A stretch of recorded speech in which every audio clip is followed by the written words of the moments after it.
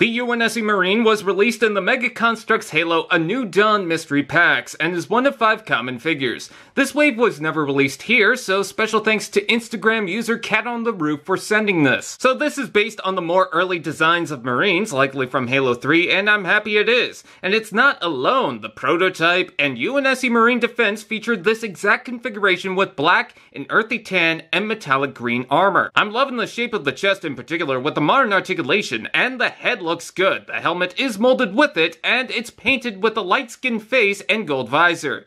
Figure includes a green base plate and an assault rifle in gray. An excuse to get more of these Marines? You won't hear me complain. I think they could have gone further and brought in more for the sets. I love the metallic green, and the fact you can find this in multiple products makes it a welcome inclusion to the sets.